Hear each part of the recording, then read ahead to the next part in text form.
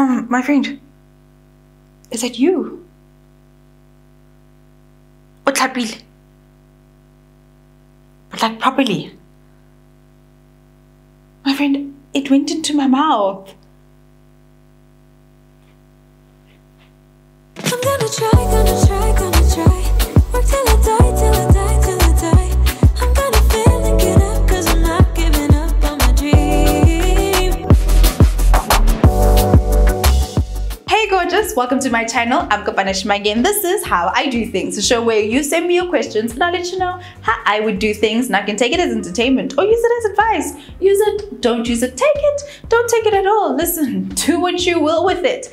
Look, I'm no professional. I'm no professional whatsoever. I'm just letting you know what I would do if I was in your shoes. Now, odor, B-O, body odor can get us from any angle. It can come from anywhere. It can come from here, it can come from here, it can come from here, it can come from here, it can come from there, it can come from anywhere. You have to stay vigilant of this thing. You can't even stay vigilant like this. You have to stay vigilant with this thing.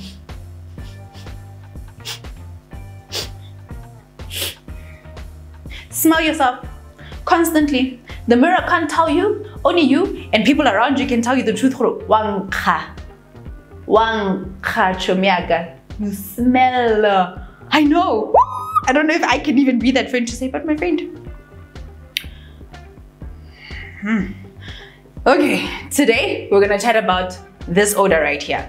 How can this odor right here, what is it? Where does it come from? Why does it change? Why does it smell funky all of a sudden? When you know that, guys, I don't understand, something's going on. Why is there an odor radiating, permeating from the certain corners of my pits? Number one, it's not sweat. I know this is a bit strange, but actually it's not sweat, it's bacteria. So when you sweat, our bodies sweat to keep us cool, and it's a good thing that we sweat, okay? However, when the sweat hits the skin, it means bacteria, and when that bacteria breaks it down, breaks that sweat down, takes out the protein in it, that's where the smell comes from. So the different types of bacteria that is on our skin can cause some sweatiness. Now, our armpits are just warm, they can get moist, and they are just, you know, a good place to just snuggle up for all of the bacteria. And that's why we can have it kind of concentrated in this area here, okay? That's why you can also smell without sweating. Sometimes the smell may come from other things. It's not just from the sweat itself coming out, but a build-up of sweat, a build-up of bacteria, a build-up of a whole lot of good funkiness right here. That build-up of old skin, dried skin, dead skin, moist skin can cause an odor in your armpits. Just here, just chilling, just basking in the warmth of the pit. That can cause a little stinkiness. So then if it's not sweat, what must we do? What must we do about the situation? Number two, klapa, babe. Your first line of defense when it comes to stinky pits is to just wash. Have a very good skincare routine. So I've recently started exfoliating more than I used to exfoliate. And it's also since when you become older, you start to realize that your body doesn't function the same way it used to. It doesn't fight off things the same way it used to. And I swear, the day I turned 30, my armpits were like, change. And now, if I do not exfoliate, if I don't really take extra care of my pits from a skincare routine point of view, there's a smell that lingers. And I'm just like, where do you come from? So it is important for you to not just fitisa vaslapa, you know, you need to wash there and maybe start to exfoliate every now and again. I like to use sugar scrubs because they do also have some beautiful moisture that also leave the skin a little lighter. So if you do have darker armpits, exfoliating really does help, as well as using a brush. So I do use a brush in the shower about 2 to 3 times a week. Sometimes I may do it every day a week just to revive my skin, just to remove those dead skin cells and just to help your body just to revive itself, rejuvenate, get a new layer of skin, and to get rid of any dead skin that may be chilling there, a home for bacteria and a home for smell. Number 3, a change in your diet can cause funky pits. Now, if you have mango salad, acha, Don't know what you call it in your country, but it's basically pickled mango that is like a little spicy, but it has some nice oils. If you eat enough of that, just watch your smell, or just smell the odor and the way that it changes once you eat that. That's just spicy food, oily food, meat, and alcohol can change the odor in your body. So if you're drinking more alcohol than usual, so now we're going into the nice December festive season, and you may find that you may pull one back a little more usually than you usually do.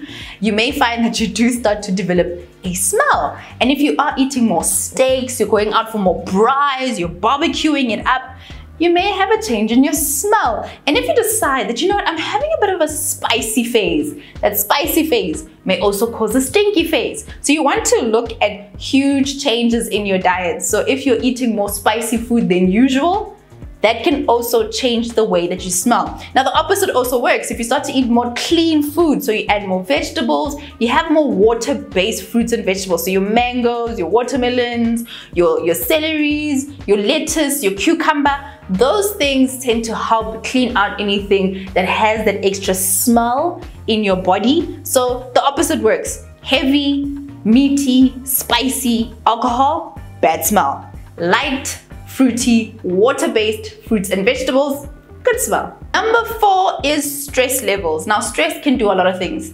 You can have a stress breakout, pimples all over the place. Personally, my hair falls out. I don't know what it is, but my hairline just goes poof when I am stressed. I'm just like, why? I mean, why? I don't stress outwardly, but I do stress internally, and my hair is just like, I'm out. This lady is too stressed for me. I cannot deal with this. I am living.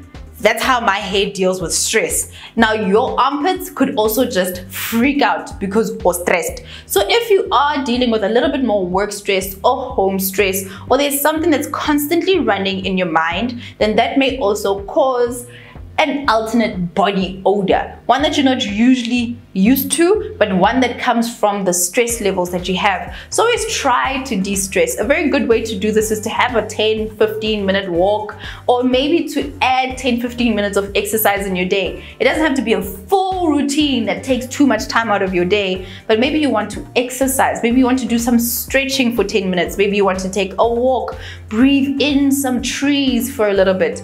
That helps to de-stress you, and it will also help with the pits. Number 5, a medical condition. Yes, you heard me right.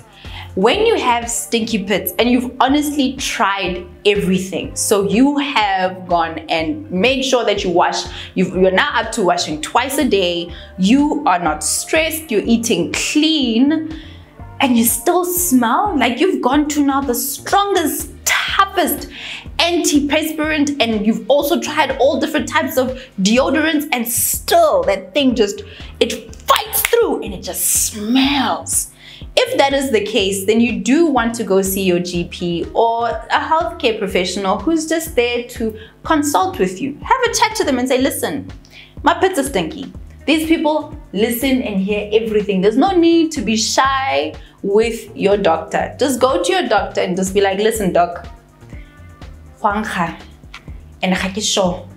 please help me. It's a bit stinky and I've tried everything. I've looked at my diet, I've looked at my work levels, I do exercise, I'm eating much healthier, I've tried different antiperspirants, and yes, I did take a shower this morning, but still it smells. Then they can get down to the bottom of it. It may just be that the way that your body is balanced, it may just have a little bit of a smell, and you may then have other routines and other things that you can do to get rid of that. It may be that your healthcare professional can actually just let you know that these are the ways that you can treat and deal with the odor from your pits. Number 6, if you just wake up one day, you get dressed and you leave the house and you're just like, man, something just doesn't smell right.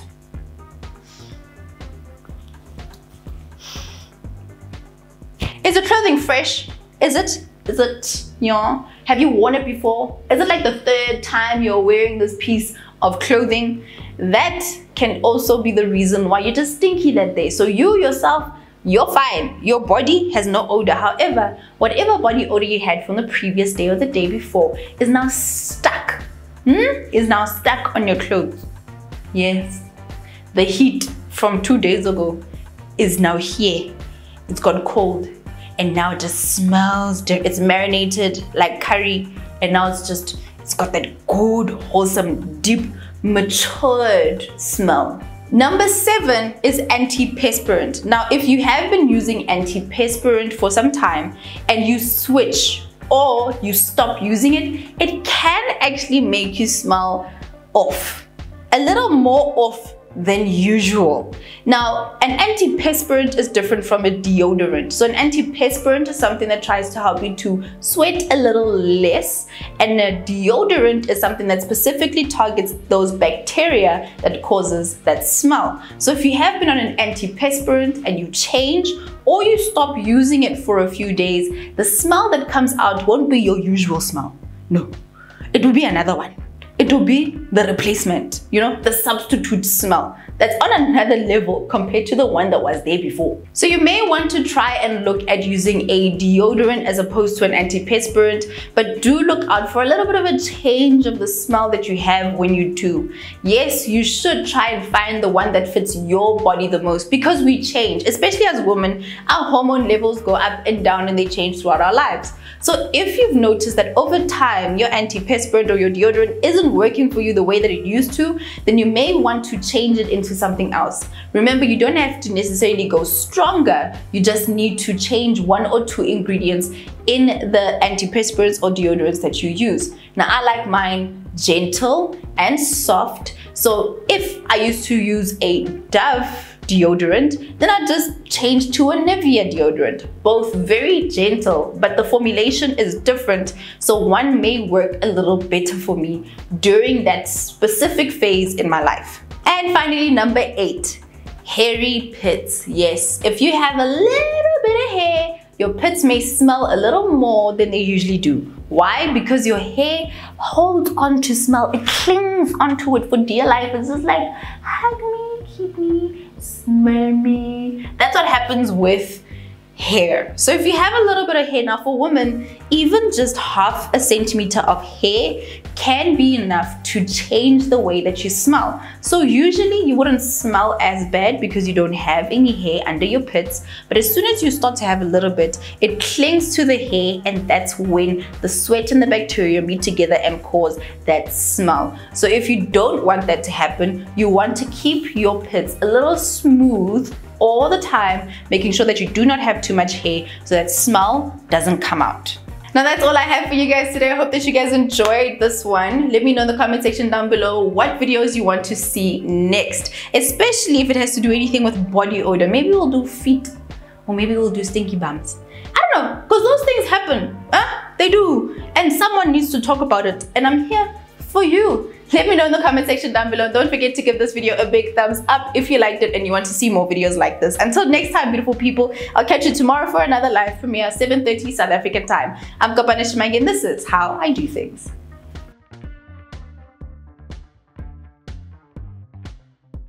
Hey gorgeous, thank you so much for watching my video, and thank you for making it right until the end. If you're not subscribed, please click on this button right here to subscribe, and feel free to binge watch. Just binge watch. Who's that? No one's judging you. Just binge watch, man. I love you for it. Head over to my website, www.kopanishmangi.com, to check out my new journal, Her Daily Success Journal, which is all for women who want to be centered in God, who are goal-driven, and want to go to sleep with gratitude in their hearts. Until next time, bye.